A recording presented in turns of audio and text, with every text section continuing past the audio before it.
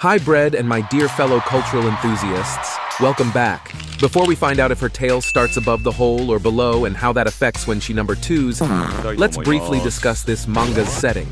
There's all sorts of people in this manga's world. People with horns, people who are huge, invisible people, and of course, there's Tsumiki. She's a werewolf. She and others like her are called genjin, which means a bunch of nasty freaks in Japanese. On the other hand, Yutaka is just an ordinary human. He recently transferred over to this new high school, which has loads of freaks, genjins. And because he's the main character, he shares a locker beside Tsumiki. Unlike the normie that our boy Yutaka is, Tsumiki has all sorts of extraordinary superpowers. For instance, watch how she bends her locker door just because her massive shoes won't fit. And you know what they say about people with big feet? They have big shoes. To compensate for his lack of any useful powers, Yutaka likes to act as a hallway crusader. So he employs his ability, Triggered, to immediately call out Tsumiki for damaging the school's property. Sensing that he's about to have an emotional breakdown, Tsumiki uses her werewolf strength to fix the door. Still, Yutaka just loves being a nosy fuck and suggests she put her shoes on top of the lockers.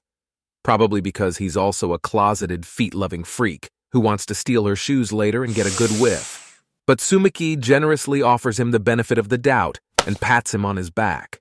Yutaka's fragility is put to test once more, but this time he's kind of got a point. She could have easily isekai'd him to another realm with her super strength even by accident. She assures him not to worry though, since she's able to control her strength, as if that actually needed explaining. Feeling remorseful about his rudeness, Yutaka starts impersonating Donald and says, "Let me tell you something. Nobody is more inclusive than I am." This time, Tsumiki smacks Yutaka a little harder to remind him that this is Mada's channel, not Netflix, so he can relax. Then she strides off like a G while Yutaka lets us know that Tsumiki also has good hearing too, because she's got big fluffy ears.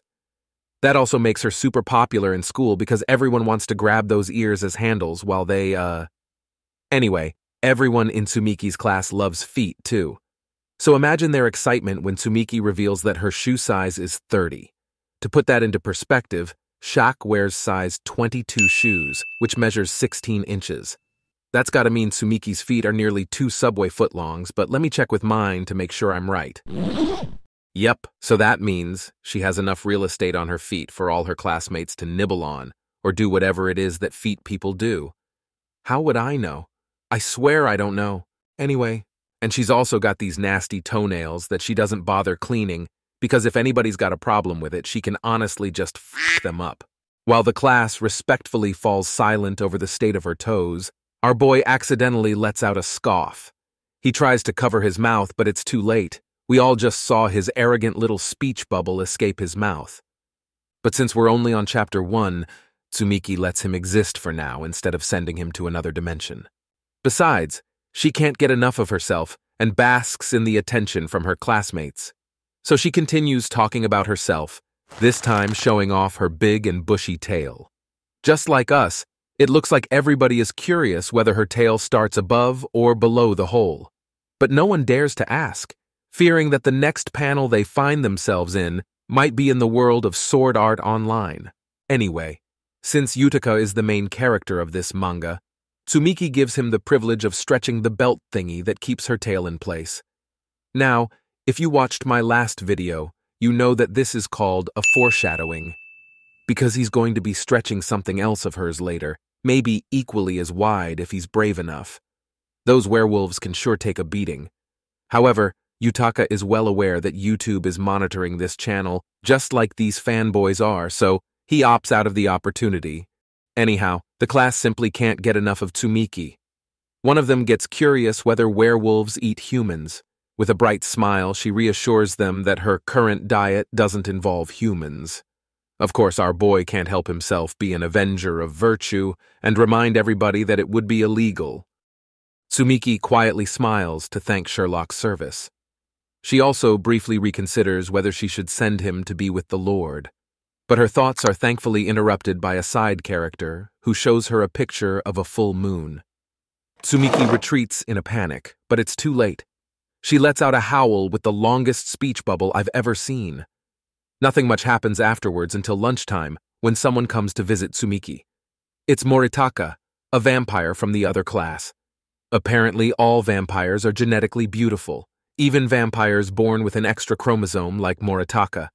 But his Riz game clearly needs some work, because he immediately gets rejected by Tsumiki. But enough about her, let's learn a little more about our boy.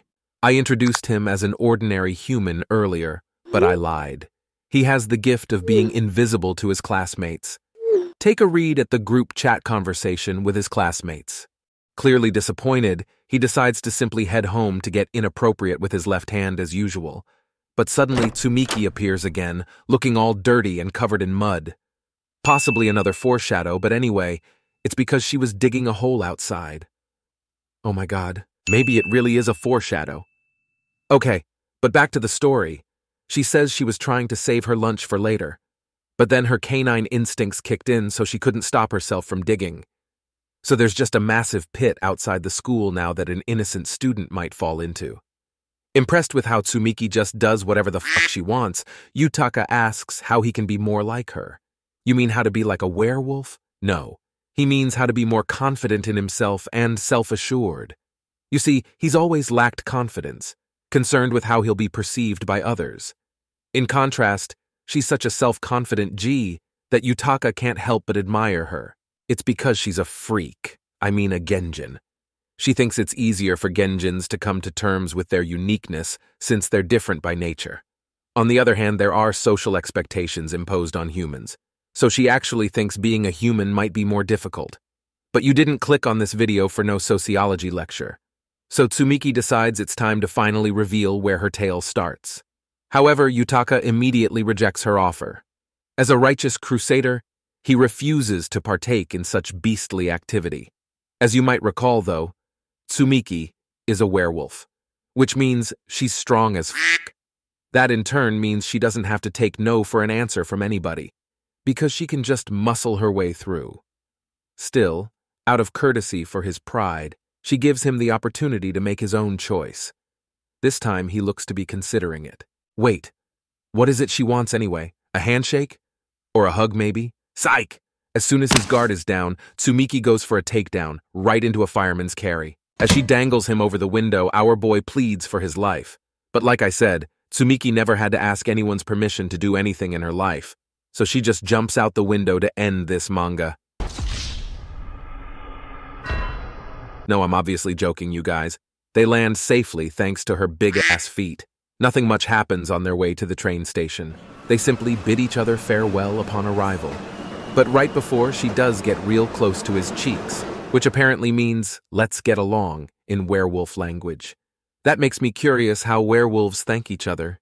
Maybe they sniff underneath the balls. Only minutes after saying goodbye, Yutaka receives a text message. It's from Tsumiki, letting him know that she added his number. That kicks off a blush fest on Yutaka's cheeks, and also on his face. The next day, Tsumiki goes to school to find a letter underneath her size 30 shoes. It's a letter from Yutaka, which honestly doesn't say anything significant. And he also gives her a pair of socks. As a gesture of gratitude, Tsumiki invites him over to her place. Wait a second. You're telling me he's going to do it werewolf style at her place in just 2 chapters of this manga? All because of socks. However, Yutaka stalls for his time before giving an answer, claiming he's got to check his schedule. He's never gone over to a girl's place, let alone a freaking werewolf, so he's feeling the nerves. What's worse is that at lunchtime, Yutaka is brought into questioning by the committee members of Tsumiki's fan club. Although Yutaka solemnly swears that he and Tsumiki are just friends, the simps maintain their suspicion, given that Tsumiki has never invited anyone over to her place ever. This gets Yutaka even more confused, so he eventually decides to turn her down. Alas, he simply can't get rid of his curiosity about whether her tail is north or south of her stink star. So in the end, he takes back what he said, and Tsumiki graciously allows him to do so. And thus it looks like we're finally about to find out on Saturday, boys. There he is, looking more nervous than a turkey on Thanksgiving. And here she comes, looking pretty dank, except her tail seems to go right through her pants. which means it'd have a hole in it. Convenient, wouldn't you say? Just like our boy, I'm clenching my teeth as I write this. The problem is, he has to climb a mountain to get to her place. Yutaka didn't anticipate doing a goddamn hike, but the things you gotta do just to get cultural with a werewolf girl, am I right? And on their way, Tsumiki's shirt gets stained with blotches, which just might serve as another foreshadow. She thinks they look like paw prints, but if you ask me, I'd say they look like Yutaka's egg whites. So anyway, after a long track through the mountains, here they are. Tsumiki taps the suspicious-looking rock and it magically opens. Holy shit, who's that? Are they about to fight this giant fox-looking demon? Never mind, he's just a doorman. He gets paid minimum wage. Whoa. Look, you guys. Her tail. Okay, for real. It's a big den where all the werewolves live. And this, you guys, is where Tsumiki lives. I don't spot anything out of the ordinary except for this suspiciously cute teddy bear. Tsumiki excitedly shows Yutaka the socks he gave her, which she's using as decoration, because she'd ruin them with her nasty toes if she wore them. Oh, by the way, she's got 3 younger siblings. As you might have guessed, they're also strong as fuck. Unfortunately, that means Yutaka is going to spend the next 3 hours babysitting instead of clapping some werewolf cheeks as he thought he would. When he's able to finally catch a breath, Tsumiki's sister Itsuki comes along to ask how her older sister is doing in human society. You see, she's worried about Tsumiki. A lot rides on her doing well, because how she does in the human world will affect the rest of the werewolf community. In fact, it hasn't been that many years since werewolves began interacting with humans, so most werewolf children still don't attend school in the outside world.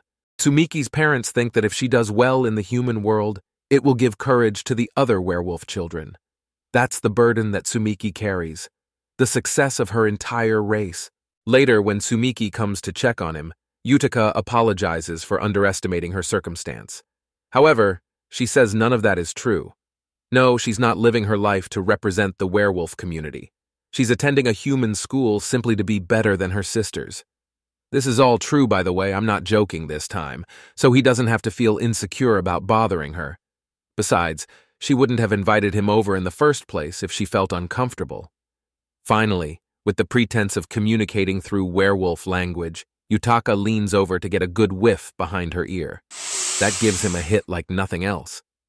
Yutaka then gets flustered, which makes Tsumiki all shy. That in turn makes Yutaka even more shook. Before this blush fest leads to hypertension, Tsumiki suggests it's time for Yutaka to leave. And as she accompanies him back to the minimum wage earning werewolf, Tsumiki's siblings realize the all too obvious fact that they're in love. We find ourselves this time in the school cafeteria. They provide all sorts of food, given how many different freaks, genjins, there are at the school. They even serve insects, which is kind of offensive to this girl, no? But honestly, who cares about the side character? Evidently, Tsumiki arrives at the scene in a much bigger panel to signify her greater importance. She's excited to see Yutaka at the cafeteria since he normally eats elsewhere, alone in a hidden spot at the school, which reminds me of my high school days. Anyway, she wants to know where that is. On their way, though, she appears to change her mind, probably because her super hearing ears heard these two get cultural behind the school.